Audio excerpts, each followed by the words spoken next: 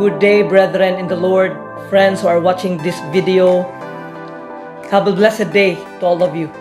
It is my prayer that as we continue to study God's Word, we will not just be a hearer of the Word, but a doer of His instruction, and we will obey immediately whatever the Lord has commanded us to do. In my last sermon, we learned about the worthlessness of wealth. Actually, we are in chapter 5 in our study in the book of James. And we are now in verses 7 to 12. Again, we learned in my previous sermon about the worthlessness of wealth and the warning of James against injustice treatment to the workers. Fortunate people must not trust on their wealth and learn to put their trust in the Lord. Apostle James allotted verses in the last chapter of his book or letter to encourage those suffering and are oppressed, that they bear without murmuring and without resistance. And Apostle James instructed the oppressed worker to have confidence in God.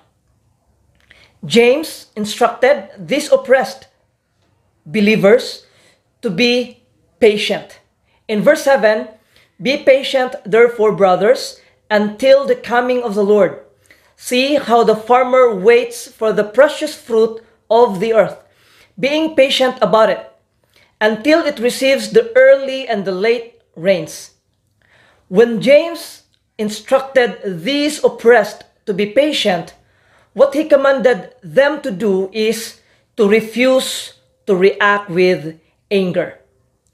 James wants these exploited workers to wait for the Lord's punishment or destruction to the rich, wicked men. The oppressed must be patient and wait for the judgment of the Lord. I have mentioned in my previous sermon the meaning of Lord Sabaoth in verse 4 on this chapter. Adam Clarke said, and I quote, "Lord of hosts or Lord of armies is a frequent title of God in the Old Testament and signifies His uncontrollable power and the infinitely numerous means He has for governing the world, defending His followers, and punishing the wicked." In other words, the Lord Sabaoth has all the means to govern the world, to defend His follower or defend His people, and punishes the wicked. The Lord has heard the cry of the oppressed. And in this statement and description of our Lord Sabaoth alone, we are already assured of the certainty of the wicked or certainty of the wicked rich man's destruction and punishment. But as they wait for the Lord to finally punish that wicked rich man, the suffering and oppressed must wait actively.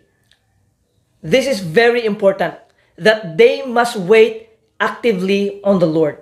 Meaning, while they wait on the Lord, they need to work for the advancement of God's kingdom. It says, "See how the farmer waits for the precious fruit of the earth, being patient about it, until it receives the early and the late rains." But what kind of waiting does James suggest here?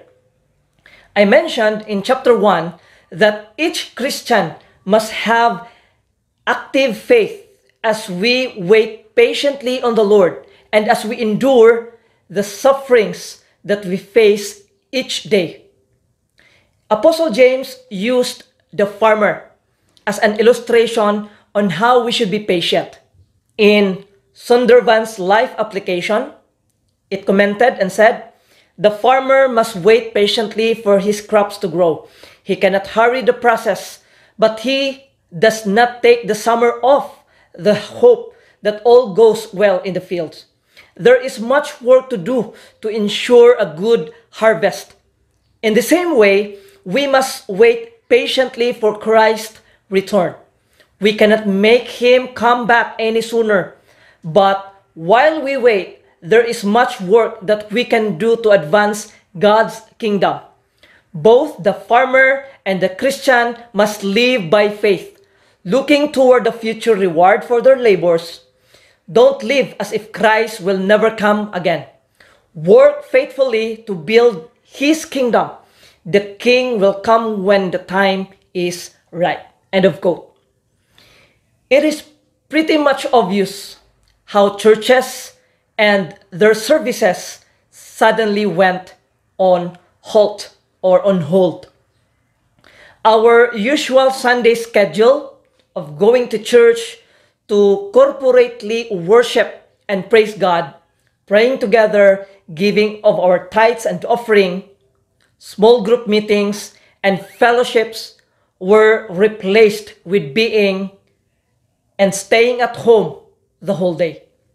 Suddenly, Christians were not allowed to gather in church to maintain social and physical distancing.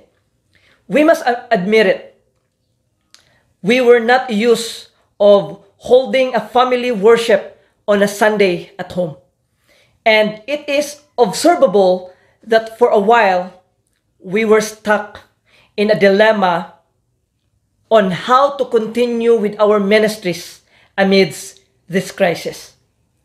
Most went online, but it seems we are no longer that prepared or in the mood and mode for our Zoom or Facebook Live Sunday worship. To give us a wider picture of our present circumstance, tithes and offerings decreased because we ourselves are victims at home. So we became more busy doing things to become productive. Then in our busyness, we forgot to pray and read God's word. We can no longer do the ministry. So we stopped sharing the gospel. Discipleship and evangelism seemed to have been neglected. When the normal routine and setup of being a Christian was stripped off, we stopped being Christians. Because of the circumstance we are in right now, we saw it a chance to be lax in doing our duties and responsibilities rather than continuing on in our pursuit to grow more in our vertical and horizontal relationships. We already had a way out to becoming the Christians we were supposed to be. We literally embraced staying at home to the point of hiding our light in our own homes. Since we can no longer do what we used to do before to practice Christianity, we just went with the flow and just wait when everything goes back to normal. It seems that the only thing that could stop us from our passion and enthusiasm in serving God is this deadly virus. I am not suggesting that we go for a suicide mission, but what I am trying to point out is Christians must exercise their faith in this time of pandemic. Each believer must possess and exercise an active faith in our sufferings and hardships. If all of us will become passive Christians, our church will die. We need to work to advance God's kingdom or to advance the kingdom of God. And to tell you honestly, I cannot do it alone. We need each other to propagate the gospel of the Lord Jesus. We need to fulfill our mission here on earth. Again, I want us to be reminded that we are not of this world. Our citizenship is up there in heaven. As we exercise patience, we must have an established hearts and must not have grumbling spirits. Verse 8, you also be patient, establish your hearts, for the coming of the Lord is at hand. What's the importance of having an established heart? Now, the coming of the Lord requires that we must have an established hearts. Hearts that are rooted in Jesus. Matthew Paul said, "Let your hearts be steadfast in faith and constant in holiness, encouraging yourselves to both by the coming of the Lord. Be patient, strengthen your hearts by considering that your sufferings will not be long. For the coming of the Lord to destroy your persecutors is near." James encourages the oppressed to keep on serving the Lord and be steadfast in all that they do. For the coming of the Lord is at hand, the destruction of the ungodly rich man and the redemption from their suffering is near. Struggles, tragedies, oppression, and crisis are all external challenges that the world are constantly throwing at us. I mean, it's totally true. The world is never getting any better. And we should be expecting worst from worse scenarios every day and even all year round. Scientists and our excellent doctors have not even come up with the most effective and reliable vaccines for COVID-19. And the news have been spreading worldwide that there yet again are rising viruses that may as well be pandemic in tendencies.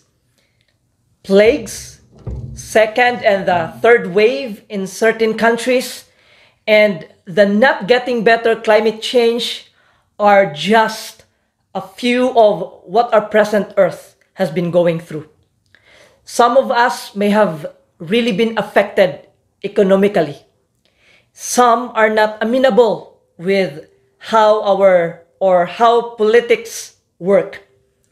The worst is, instead of showing kindness to others, we became socially distant.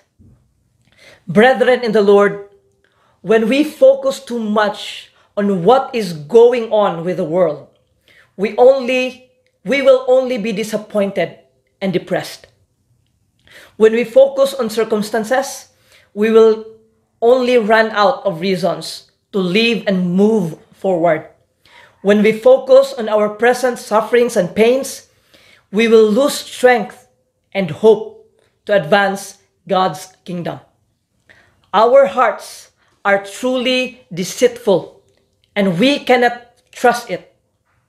But when we establish and strengthen our hearts with God's truth and promises, no oppression or suffering can ever break us. Let God rule in your hearts. Let it be grounded in His Word. Let it be secured and peaceful with God's love. So whatever this wicked world throw at us, we are unbreakable because we are steadfast on God. Verse 9, do not grumble against one another, brothers, so that you may not be judged. Behold, the judge is standing at the door. It is in our innate being to complain and blame others when things will not go on our way. Yes, when we are in trouble, hardships, trials, or problems, we will find someone whom we can put our blame. Naalala ko nung nag-declare ng total lockdown ang ating pamahalaan. Marami ang nag-post sa Facebook, marami ang nagreklamo kung papaano sila makasurvive sa buhay kung hindi sila papayagang lumabas upang magtrabaho. And then, nung nag-anunsyo naman ang ating pamahalaan na bumalik na sa mga kani-kanilang mga trabaho, marami pa rin ang nagreklamo. Parang walang mapupuntahan ang ating bansa sa ating mga ugali. And it is also the same. Minsan ganun din tayo sa ating Panginoon. Magrereklamo tayo dahil mainit. And kung umulan naman, magrereklamo din tayo. We only think of ourselves. And most of the time, we don't want to own our share of responsibility in our actions. David Gozek said, "Times of hardship can cause us to be less than loving with our Christian brothers and sisters." As an example of suffering and patience, brothers, take the prophets who spoke in the name of the Lord. When Apostle James used the prophets as an example of patience, he does not mean that we watch how the prophets are patient in their service and work for the Lord. But the Apostle James here instructed the oppressed, or even us, to imitate the trait the prophet displayed. They did not only display their patience, but in their suffering, the prophets endure in their hardships. Apostle James encourages the oppressed to exercise patience like how the prophets exercise patience in their sufferings and endure the hardships. You know, in general, the prophets were the most, someone has said, the prophets were the most persecuted race of men. If you try to study history, you will notice that most prophets died a very painful death and lived a very persecuted life. Yet, they displayed a good example on how to be patient and endure hardships in life. Some of us experiences hardships. Yes, I think everyone. Hardships, trials, and troubles. Maybe emotionally we are troubled, financially struggling, mentally tired, and spiritually dying. Minsan naisip natin na wala pang ibang tao na nakakaranas or dumaan sa mga pinagdadaanan ko sa buhay. You are hopeless and helpless. Brothers and sisters in the Lord and friends, kung ano man ang pinagdadaanan mo sa buhay ngayon, sigurado ako na nadaanan na din ito ng mga nauna sa atin. What we can learn from this passage or from this scripture is we need to endure the hardships and be patient in our suffering. He said, "For blessed are those who remained steadfast, like the steadfastness of Job." Job lost his wealth, children, and his health. It is so easy to lose heart when everything we have vanished.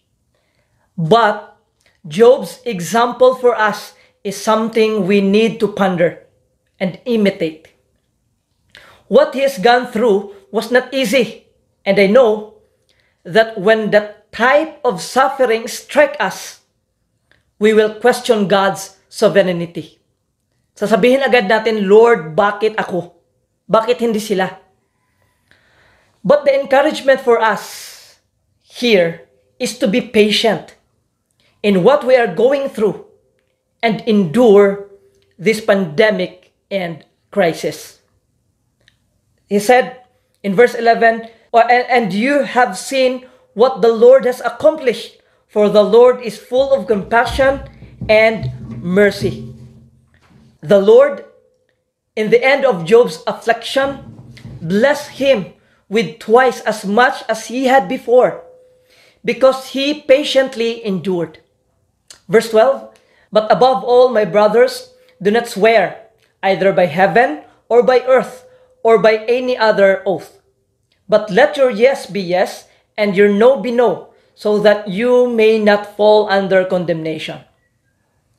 If you look at this verse, it seems that there is no connection from the previous verse.